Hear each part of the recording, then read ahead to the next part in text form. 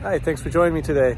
We're here at Seabee Museum in Ventura County, part of Port Hueneme's Navy Base, and we're going to go inside and take a look at the Seabee Museum and see the history of Seabees. Well, first outside here of the museum before we head in, you can see here the Seabee logo. It has all the different ratings on the arms of this bee here that are part of the Seabee rates. Plus, you know, you have first, third class, second class, first class on this side. You got hammer, pipe wrench, machine gun. Looks like old Thompson machine gun. And then what else we got here? Yeah, first, second, third class as well. It's different different ratings inside the Seabees. Then we'll walk over here to the main entrance area.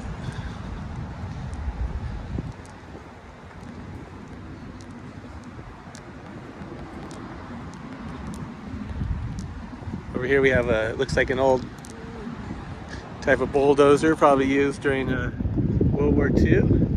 Seabees were made famous by a movie that John Wayne was in. See here.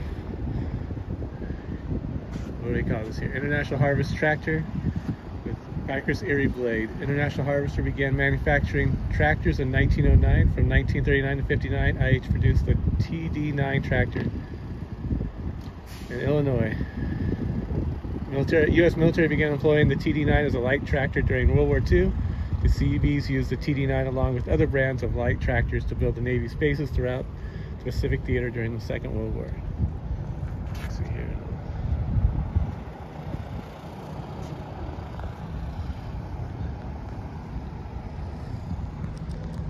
It's got a nice entrance here.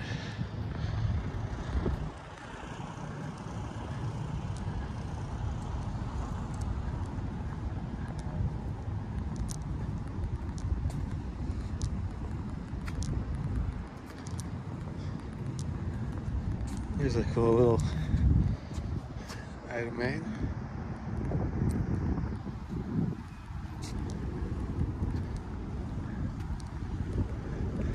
And the Seabees can do is their slogan. Excuse me. All right, so here we have another dozer right here.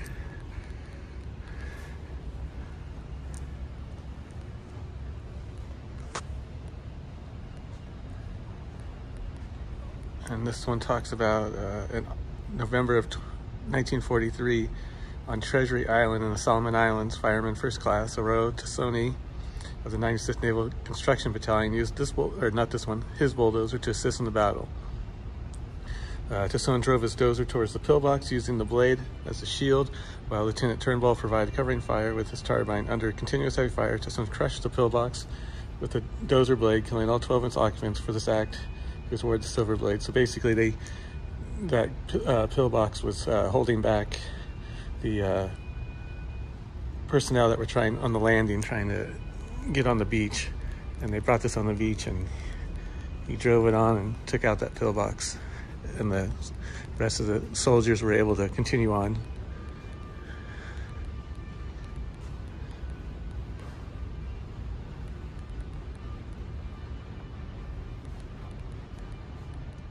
For all you guys welders out there, this is an old carbide welder and lamp used during World War II. I guess you'd put your bottles right here. You put your bottle right there. Huh, interesting.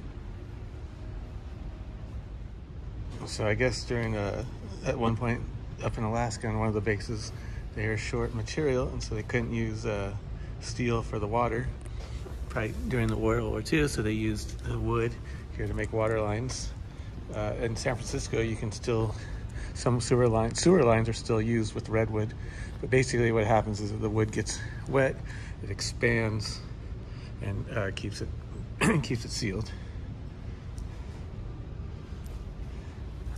All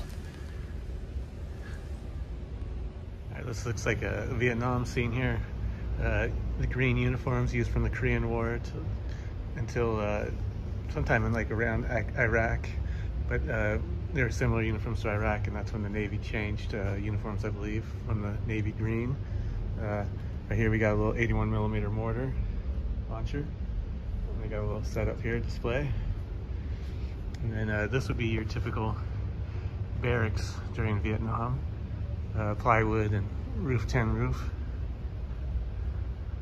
And some screening around it, keep the insects mostly out.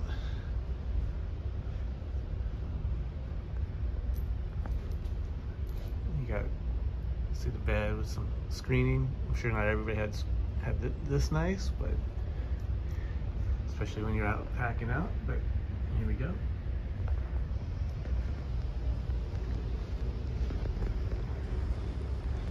Here's a little machine gun here that was used during Vietnam by the Seabees. So the Seabees use, hyperchlorination unit here, to clean the water, make sure we have safe drinking water. And they also do it for, for civil actions, like in other countries, to help when they have dirty water and humanitarian assistance.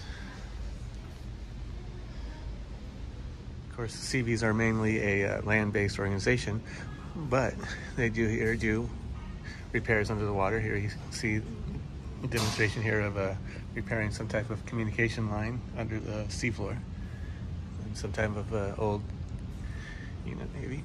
See here some dive equipment, those dive suits and helmets. So Kirby Morgan, he's out of Santa Barbara, California. Created all these helmets here. And then here we have an old diving helmet right here that was used again in 1942.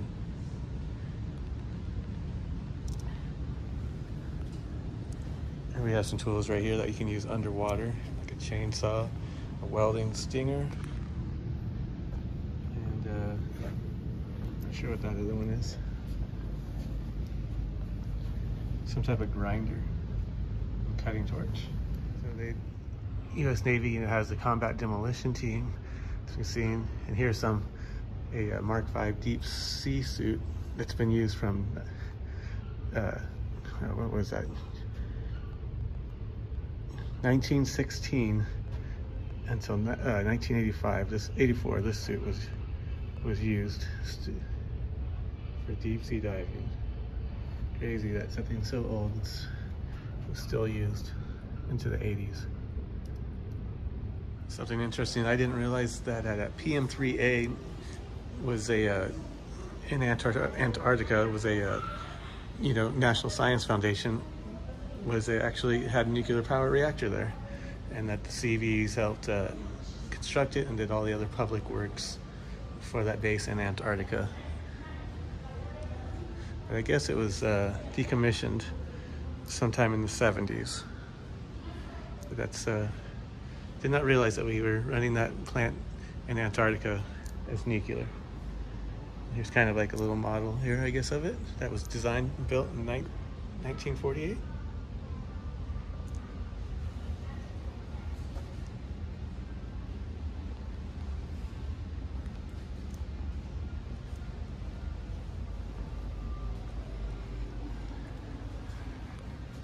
I have some ice shoes, some straps, so you can walk in the ice. Little face mask, looks like there, keep your face, and gloves. Oh, a little ladder, I guess, to walk across crevasses. And some ice screws.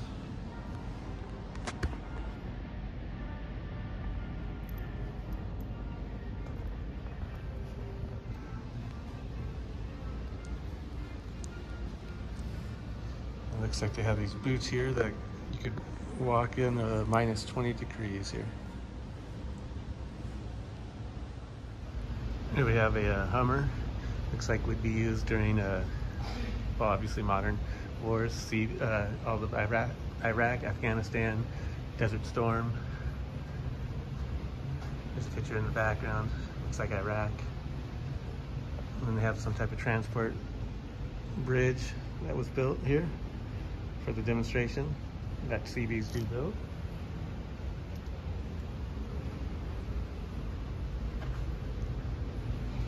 This one has a little bit more of Iraq stuff. Here we have Camp Knot.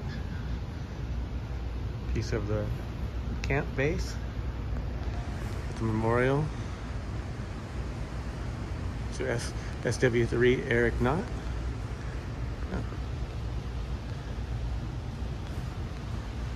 Go to Camp 93. Let's roll.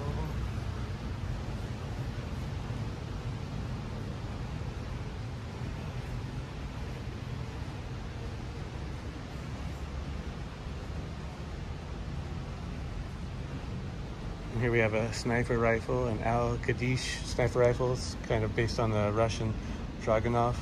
The Seabees and the US Marines that were working together took this from Uday Hussein's private residence.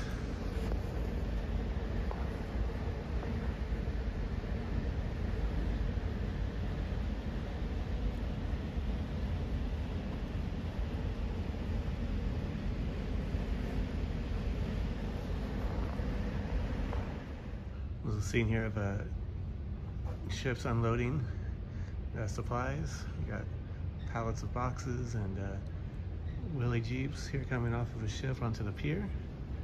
You can see some personnel looking down here. This would be a shipyard, either picking them up or taking them. I guess they could be taken too. Loading them up. Here's the bases that they had during World War II and through time. Some I think have closed, but I'm not totally sure.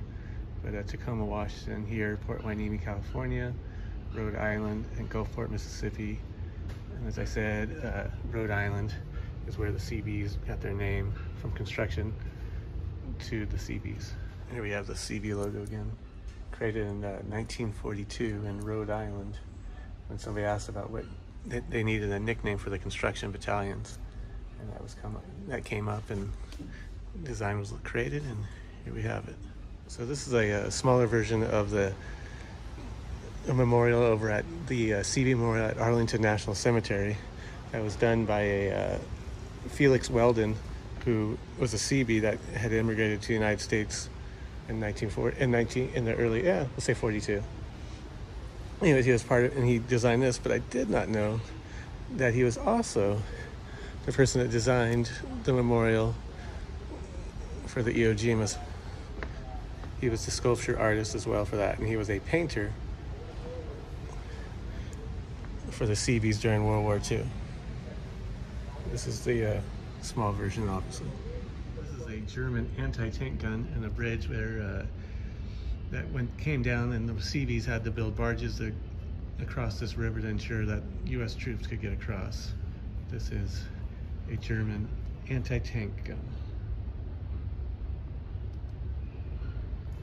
And then we got some Nazi paraphernalia, helmet, some knife. I guess this knife was taken off the beach of Normandy, off of the soldier. And then a Luftwaffe cap. And then we have I believe it's like what, a Ruger, but it's a Luger, yeah, Luger 9mm. Some Nazi medals and a Japanese camera.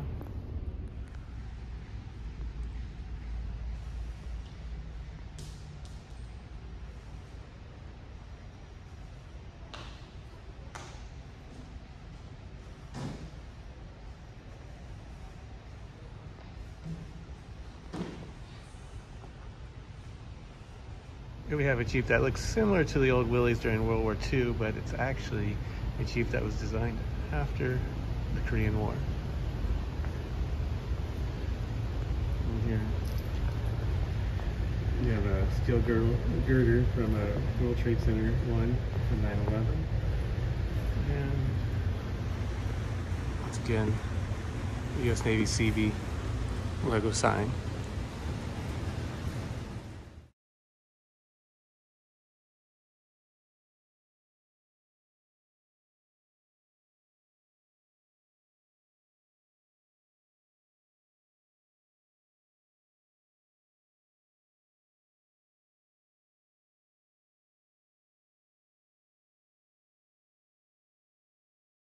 Here we have a picture of some MRAP vehicles here. Looks like in Afghanistan. And here we have one Inference in this MRAP vehicle here was used in Afghanistan, and as you can see, the damage there was ambushed in Afghanistan by a RPG that partially penetrated the vehicle. You can see some of the explosion there.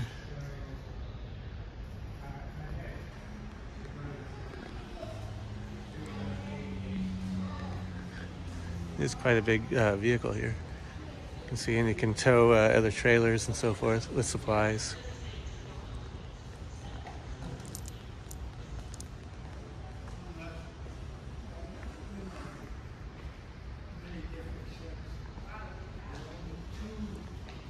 Well, I'm going to wrap up the video where I started it here. Thanks everybody for watching.